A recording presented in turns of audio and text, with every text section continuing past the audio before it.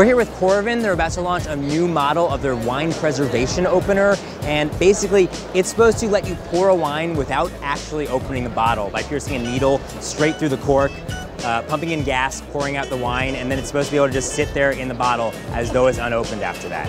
So this new model is called the Model 11, and we're gonna see it pour wine.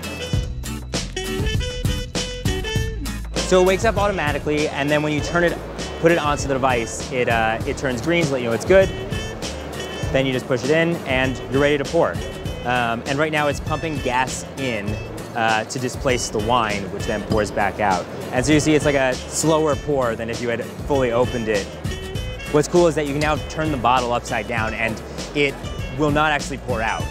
It's resealed because the cork is kind of flexible and just closes back in, which is pretty neat. So this is their first connected model, and it has Bluetooth built in. It connects to an iPhone app. It's actually like a bizarrely gorgeous app for like a wine opening device.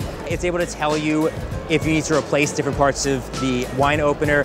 You need to give it a new needle every once in a while. You need to replace the argon gas it uses. If you ever looked up wine preservation techniques, argon is a really common one. And you can buy canisters of argon and pump it into the bottle and then put your own, cork back on top.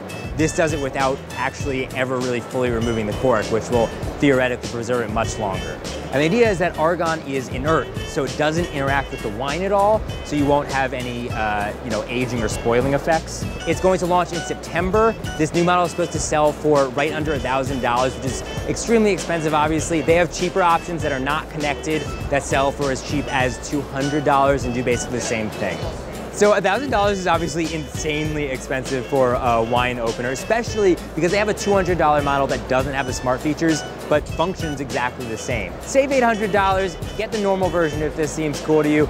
I don't know, I'm glad there's some weird Bluetooth features, but they're not that worth that much money.